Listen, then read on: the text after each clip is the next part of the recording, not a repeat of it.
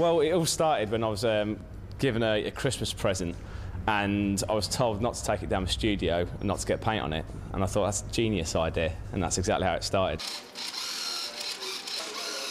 Kind of using a mixture of different things. So I've got the toy, the radio control cars, toy car wheels, and then you've got the battery operated cars as well.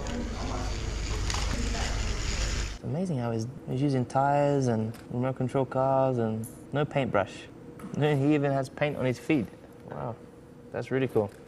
To finally see it and see how he's doing it, how big the painting is, and the fact that he's done it is in his first attempt, and the fact that he has my body and my face and everything to a certain scale, and it just looks great. I felt fantastic to see it going up this morning, being rolled down and veiled.